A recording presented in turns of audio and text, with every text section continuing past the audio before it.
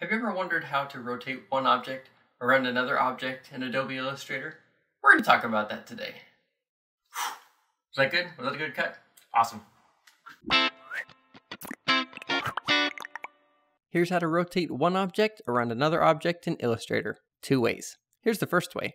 Select your blue object, in my case, the object you want to rotate around the other one, and hit your R key. Then you're going to want to hold the Option key down on your keyboard. Now, you're going to want to find the center of the other object you want it to rotate around. Go ahead and click while holding Option down on that center, and you're going to pop up this dialog box. You might have to do a little bit of math here, and that's okay. The good news is Illustrator can do it for you. Say you want 6 objects around the purple object I've got here. So we're going to put in 360 divided by 6. Now we're going to hit copy. And we're going to see that Illustrator is going to put one of those objects on that line of rotation. The good news is Illustrator has a function where you can redo the last step you just did. So you're going to want to press Command D or Control D if you're on PC. So Command D, keep doing that all the way till you get where you'd like. Now, let me show you the second way to do it.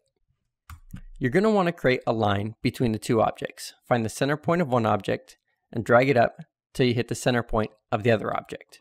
You're going to want to group this line that you just made to the object you want to rotate around the other one. Go ahead and hit Command G or Control G to group those 2 together, and go to Effect, Distort and Transform, and Transform. You're going to want to find this little box all the way down here and hit the bottommost one in the center.